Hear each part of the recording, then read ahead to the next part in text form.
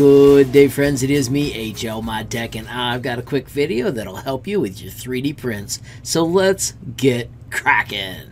Friends, a user reached out asking me how they could modify this with Tinkercad.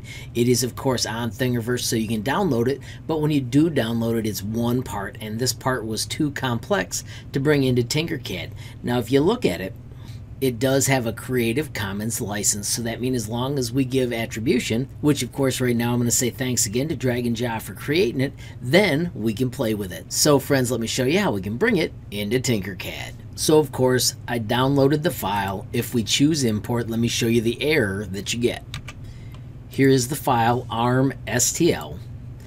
And it tells us the problem is that it's too large. Well, I've got a way that you can fix that. Let me show you what you have to do. Friends, the way to fix that is in Meshmixer. As you can tell, friends, it's Autodesk Meshmixer. It is an awesome program, but it's not being worked on anymore. You can still find a download link when you get in here. Let me show you the first step.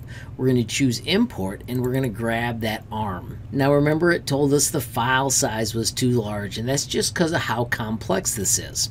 So we're going to use one of the features. I'm going to do Control-A to grab the entire shape, and then I'm going to do Edit, and I'm going to Reduce.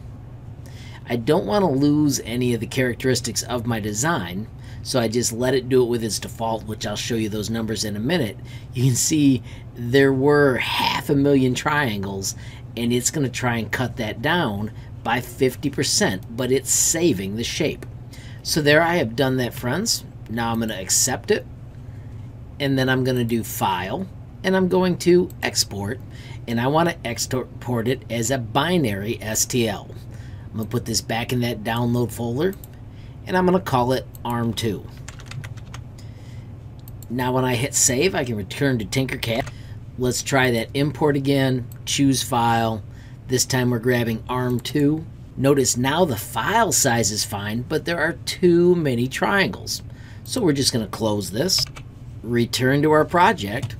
Under edit, we're going to reduce it again.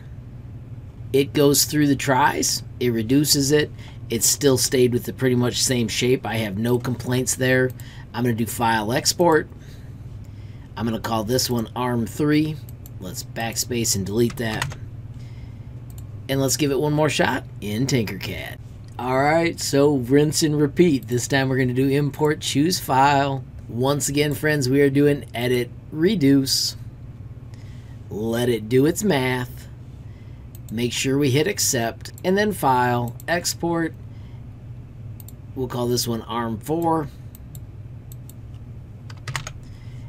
And bounce back to Tinkercad fast, and try that import one more time. ARM4, bingo, we've got it. I'm going to keep all the measurements, and bingo, there it is. It is your drone arm. I'm going to rename this so I don't lose it. And now you can use all the cool skills in Tinkercad to cut it up and mod it just the way you want. Now friends, if you haven't used Tinkercad a lot, I'll make sure I have cards up above.